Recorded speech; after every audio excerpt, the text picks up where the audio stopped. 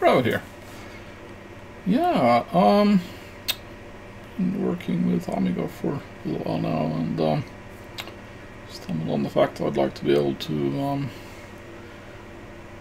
create disks and save disks to files, and that means using images to create disks and taking disks and creating images. And then I worked with some of this legacy PC equipment, and even to the extent Windows XP, going back to FreeDOS, different types of image tools.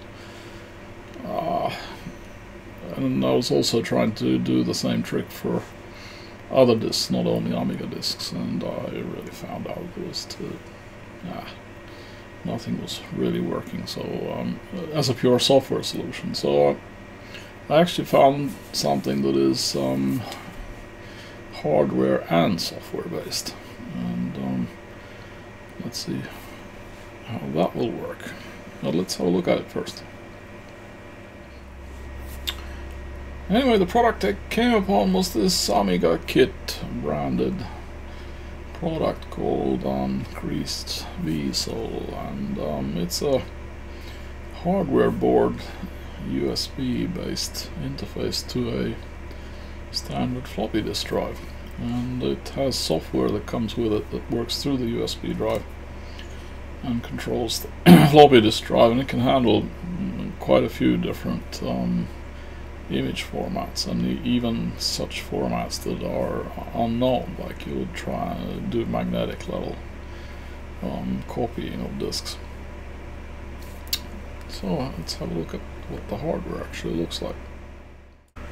So anyway, this is how it was delivered. So we actually have a little board here, and then it has a USB connector, and then it has a cable to go out to one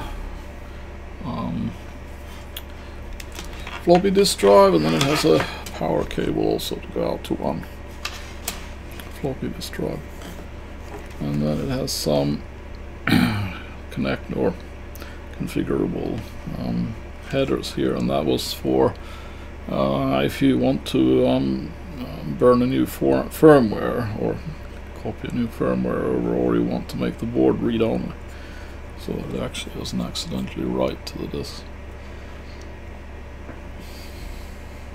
Now there are cables for more than one drive. I think in the documentation you can have, theoretically, you could have up to 5 drives with, of course, the appropriate cable. But then, of course, you have to have a separate power delivery, so the USB will not be able to power that. There was a comment in the documentation that it can't really support all scenarios of multi-drive use, so it depends a bit on the bandwidth of the USB you have. It can support 3.5, 3-inch, 5.25-inch drives. That's sort of the standard. Never really heard what of 3-inch drives, but let's say if you're dealing with a retro Amiga and or PC, then it's 3.5 and 5.25-inch, which is the and as you see, the thing that is missing in the package is that you or at least in this package that I purchased, you don't get the required USB cable, so A to B type USB cable, and then you need a PC compatible floppy disk drive. Just pretty much any standard drive should do it. And this drive is from about the same generation as the Amiga is, so it's like 90s tech. So, but I mean, getting less and less available, not installed in modern PCs. But anyway, I have one of those, so that's what we can start with. So let's have a little look at the software side of things. So I'll actually put these links in the comments, so you can just get them from there. But anyway, it's the whole solution is open source, so these boards you can actually find branded as other boards than Amiga kit. So it's not only yeah. So depending on when you search for the product, then you might find it branded or non-branded, and it has this GitHub page, which is the main landing point for the software side of things. So here you have the Greaseweazle host tools. And here you have a link to actually download it. And you have 64-bit Windows, 32-bit Mac, Linux, so it's actually quite good support for various platforms. So when it comes to documentation, you have this GitHub wiki, and there's things like getting started and what's that interesting?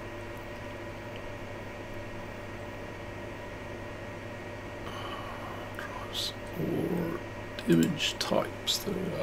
We're interested in ADF for this video, but as you see, I just wanted to show that it actually does support.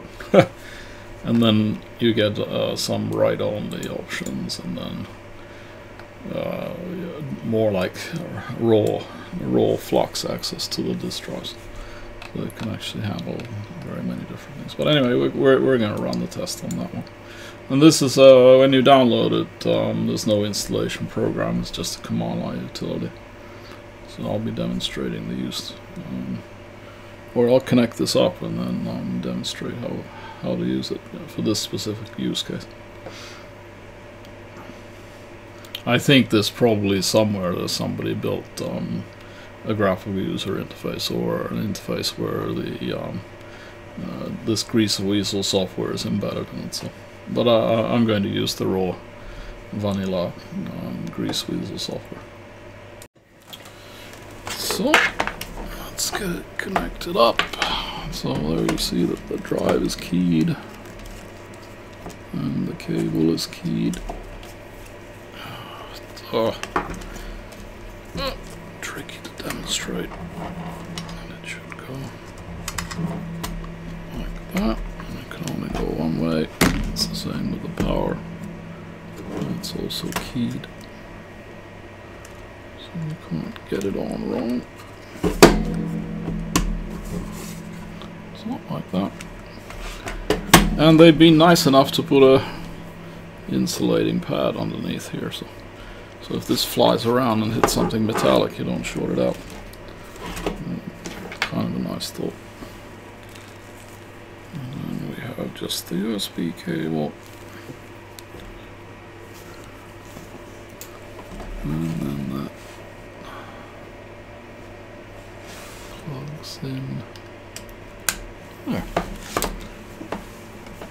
So, then I will just plug the other end into the computer. So I'll just show, it does have a few or at least one status light. Don't know if I can show it in the camera. That's what it looks like when it's run. So anyway, let's see. And with this test, I'm going to first try and read. This is a backup copy of a Workbench, Amiga Workbench 1.3. So I'm going to actually first try and read this out. So just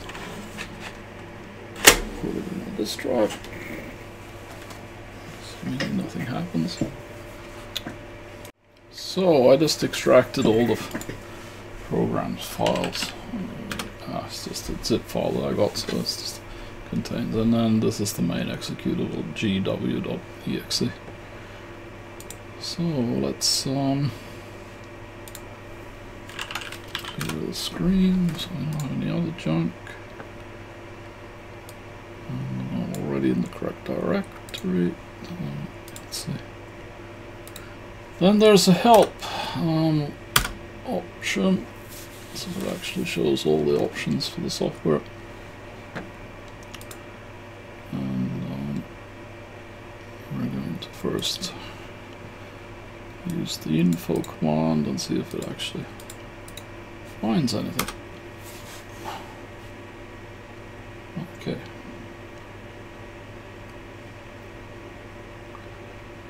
For new firmware version 1.4. Okay, I will leave that for now. But it seems to have found it. It recognizes it, gives the information about it, and recognizes what the version is. So I would say that it should theoretically be working. And so now I'm going to try and issue a read command. Very first time using this, so we'll see if it works. Or it might need options. Okay.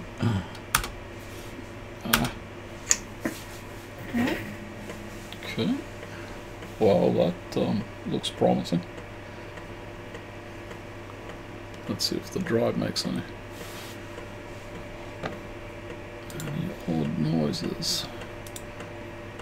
No, can't really. You can see that there's a green light flickering on the device at least.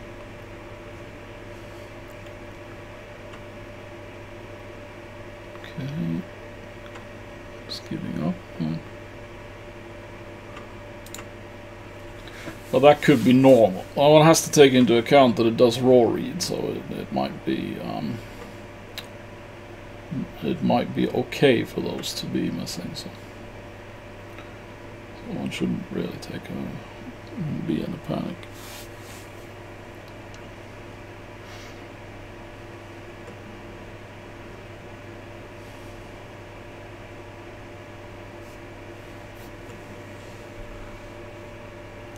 Ah, 47. Oh, it's going to go to 80 tracks or something. So I'll be back when it's done.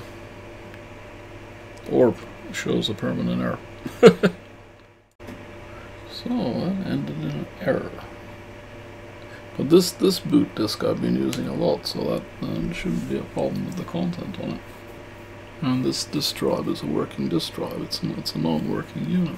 So. Hi, Tech Rabbit from the future. This is very close to taking that card and dumping it in the garbage. But I actually succeeded in my specific configuration to get it to work, so I thought I'd give it a fair story. So I'm just going to show you that it actually does work, and then I'm going to discuss what I actually had to do to get it to work. So yeah, let's start. So back to the beginning. So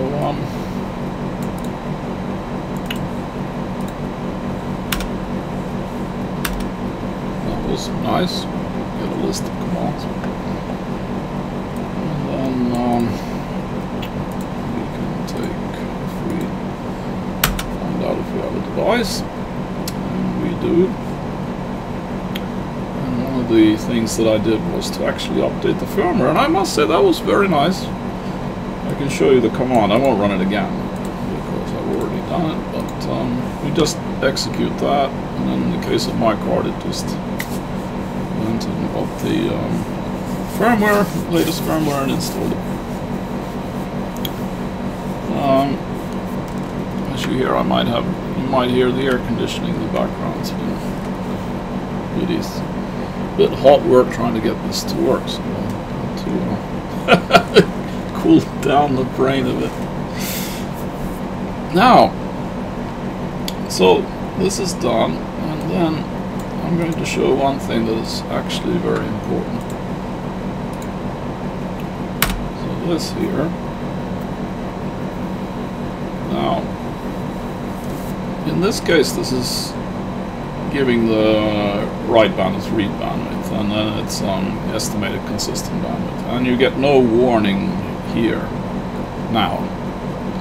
And this was due to the fact that I actually hunted through my computer for a USB port, of which I have many, both USB 2 and USB 3, and an extension card with USB 3 ports. And it wasn't like if you plugged it into a USB 3 port that it immediately worked, that you didn't get a warning, because I was getting a warning down here. Estimated consistent minimum bandwidth, it was saying warning. But actually when I plugged it into one specific outlet on the, which, probably not that surprising, it was a USB 3 connector directly connected to the motherboard, so yeah. But I had to go through the different ports, testing what port would be good enough. So that was one of the things. So continuously running GWeed bandwidth and making sure you don't get a warning here. You get this text here. So it's not telling you that it doesn't seem to have enough USB bandwidth to be able to work. And now we're going to take the workbench disk, the one that I've been prototyping with. I'm going to put it in the drive. And now we're going to read it. Like I was trying to do before.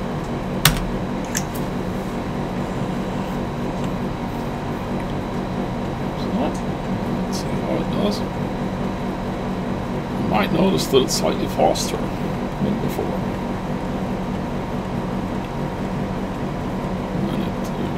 The clicking on the drive, actually, when you probably can't hear it on the microphone, the clicking on the drive sounds more like, it sounds more even, if that makes any sense. And I want to do this real time and show the whole thing, so you can actually see that it actually is capable of reading an Amiga workbench disk. And you see 1,760 sectors of 1,760, 100% success rate, and I am able to reproduce this, so multiple times. So it's not a fluke that this comes up. So that being done, so now we have a valid image file, and I'm going to take a blank disk.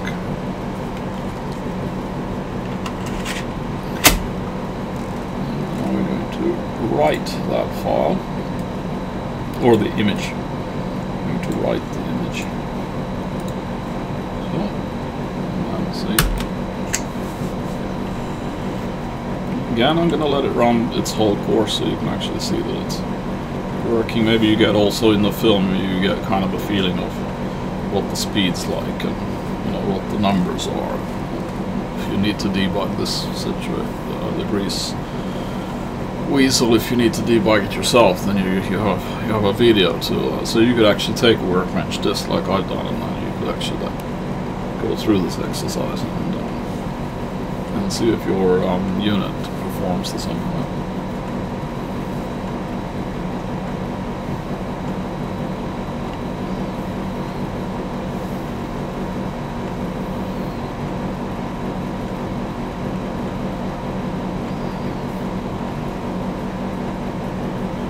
Also, again, the drive sounds very happy. It's going click, click, click.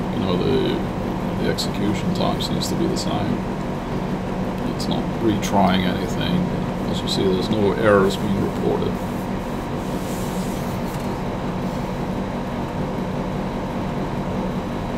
And we definitely were not getting this type of behavior when I first started.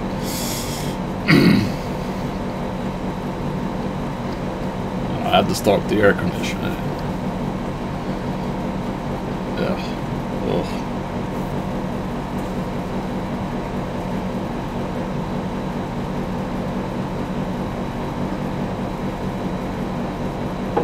So, and actually there's one thing that it doesn't really show in this output, is that it's when it writes the track, it actually does an initial verification of the track. So it says all tracks verified. I mean, it does it the first pass verification it does, and it doesn't print it on the screen. If it needs to verify the track like we saw before, if it needs to verify it had read fails and retries, then you'll get that report on it. But not in the if it runs normally where the first verification succeeds, then it doesn't show it in this list. So okay, now we have a workbench. Theoretically 1.3. We're going to put it on the side. So I'm actually going to run a test on this on an Amiga. I need to remember that that is the. So I'm going to put it with the original disc, so I know I know what it is. And now we're going to take.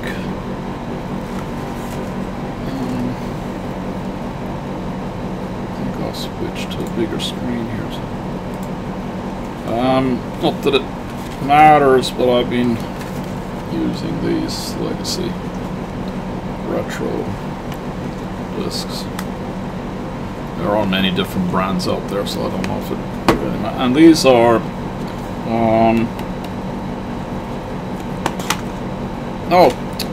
these are high definition ones. So no, I said wrong. I'm not using these. It was exactly that.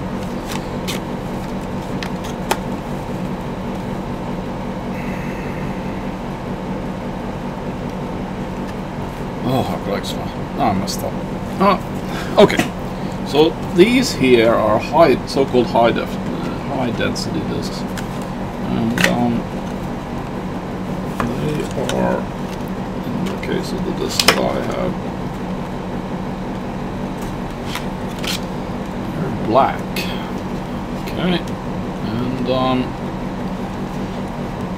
it has the write protection tab, and then on the other side here it has a hole that will tell the drive it's a high density disk. So if you wanted to use it for Amiga images and stuff, then you need to cover that and trick it to think that this is a double density disk. I was actually going to say that, that's why I had these disks, but I'm not using these disks because I'm actually these disks proper double density discs. So these are originally double density. So the discs that one usually used with the Amiga. So anyway, all these discs. Take it and insert in the drive, and then we're going to try and write out the image that the ADF image I downloaded from the net, which is a workbench.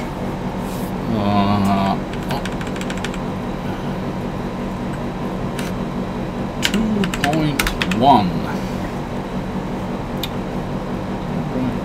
Should be okay. Oh wait, I need to switch to there.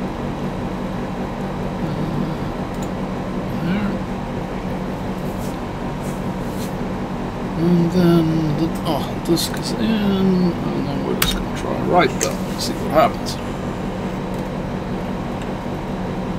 So I'm creating two workbench disks, and I have two Amigas. I have a I'll show you 500 Classic, and then I have a 500 Plus.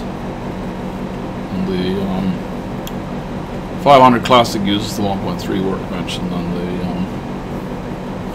the other one I'm actually working to restore. It's in its testing phase, so I need the workbench 2.1 to use on that one.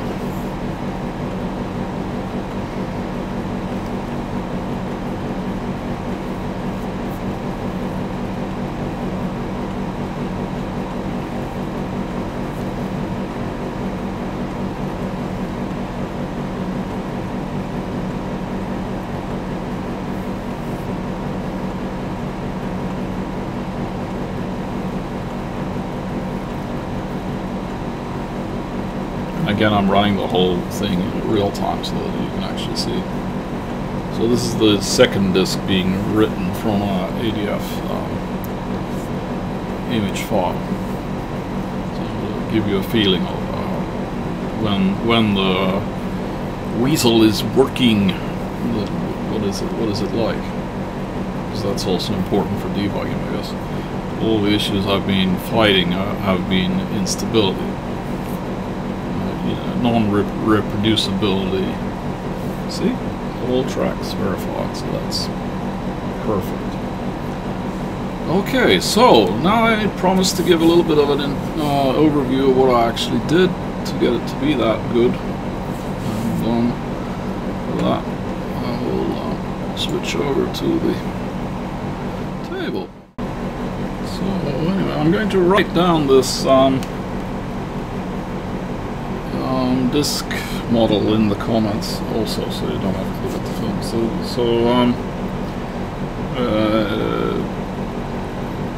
Theoretically speaking, this is a...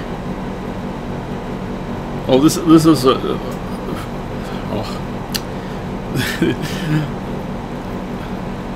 When you look at the life cycle of the usage of 3.5-inch disk drives, this is probably in the middle domain of the 3.5-inch disk drive development. So this is not the latest, but it's not the oldest that you can find. And it actually says how much it needs on the 5-volt rail. And let's see what did it say? 960 milliamps. 960 milliamps. Not a hope in hell. No hope to deliver that over standard USB. So what I did first was that I used the powered USB hub. That's right, a USB 3.0 powered USB hub. And then I got the read action to be much more stable. But the write was hopeless. Really, it didn't work. Worth it. Garbage. Then I introduced my desktop power supply, and I fed the 5 volts into here from the desktop power supply, and I got much better read action results.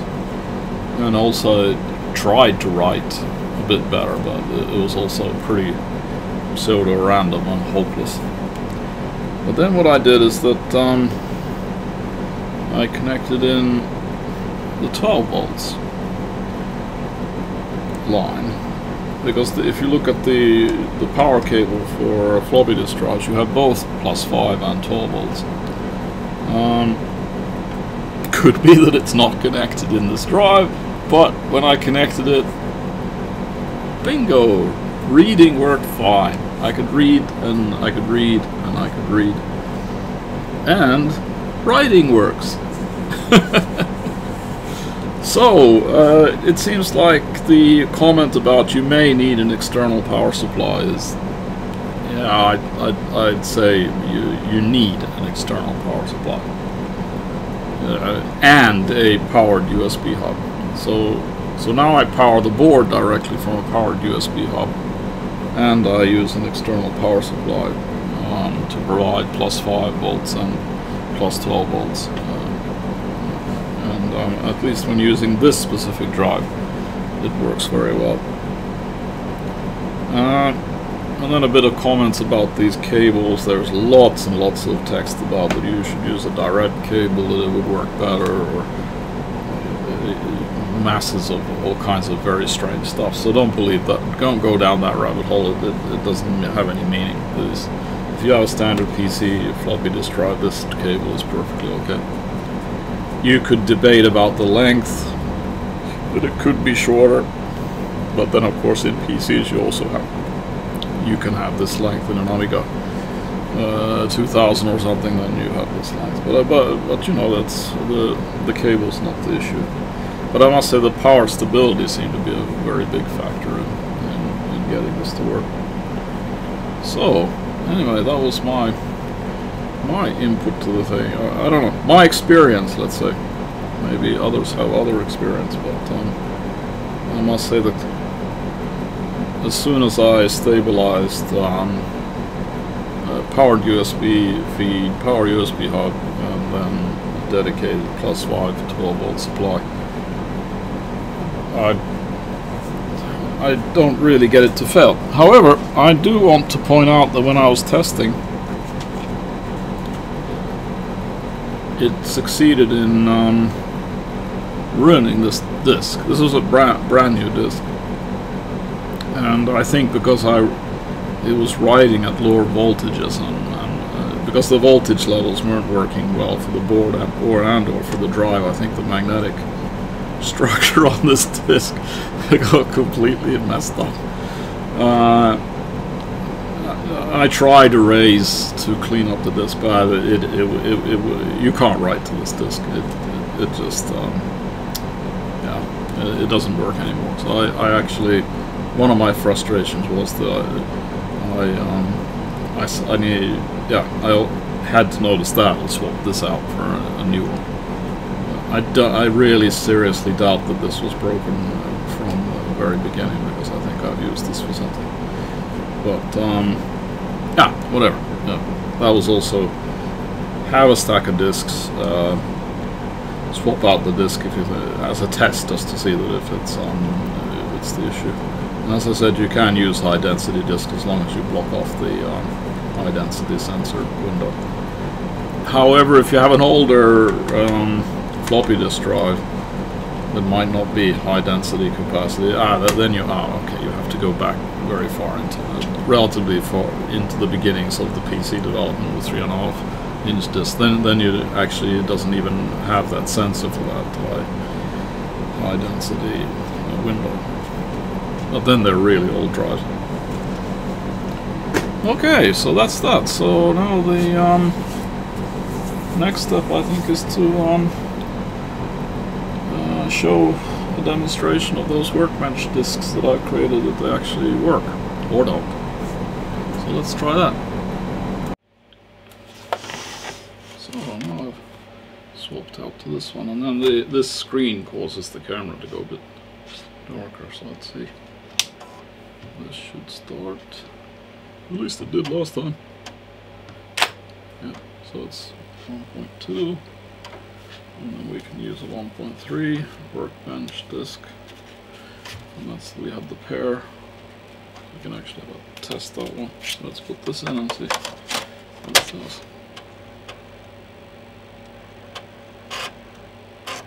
Now okay, so the 500 plus has a problem with the disk drive. Problem. But that was good. Because that was the next step of testing this one, was to test if the disk drive works.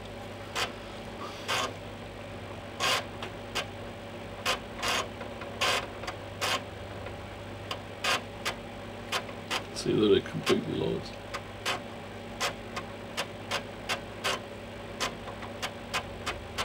And then you can see the interlace that I didn't see before. So this is an interlaced mode now.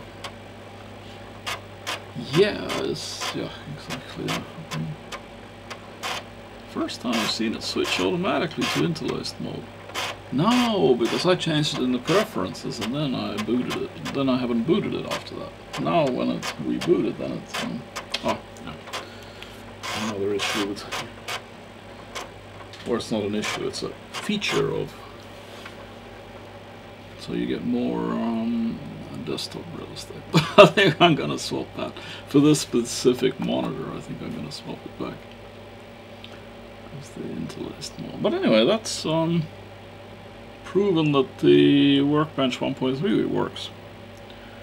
And there's an issue with that drive. It does not work, which is interesting. So I'm going to do some offline research. I actually do have one extra Amiga drive, that has come from a Amiga. So I can actually, I don't want to take this apart because this is now finished and complete. So I don't want to sabotage my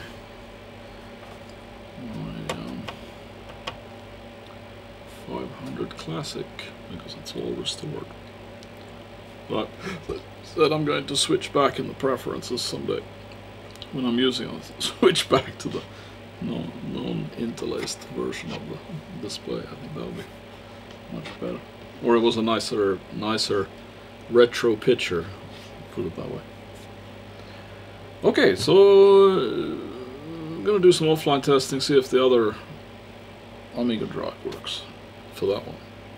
And if it doesn't, then I'll see if I can go to a marketplace or something and pick up another drive. So anyway, yeah, the Amiga 500 Plus is, as I said, it's under restoration, so it's I have been doing some diagnostics on that disk, and the actual disk that came with the computer is not completely dead. It's just that it doesn't read a disk at all.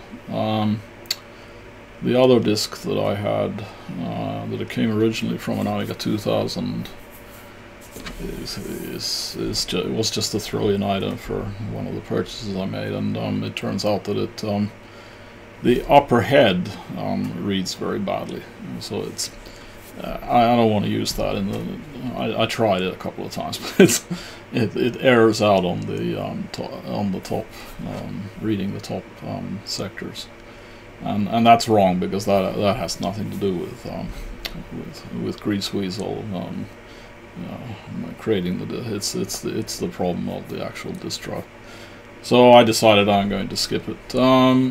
But if you'd like to follow the progress with the 500 Plus, it's as I said, it's under testing, and I've actually ordered replacement floppy disk drive for it. So I intend to put it into operational condition, and yeah. And anyway, that was Greaseweazle. I think it actually works okay as long as one looks after the power stability of the power supply, and I will be using those boot disks that I created for the 500 Plus when I get it up and running. So yeah, consider hitting the bell icon and consider subscribing, and you won't miss that video. And I hope this was informative. Real life example of setting up Greaseweazle and getting it to work. So yeah, see you in the next one.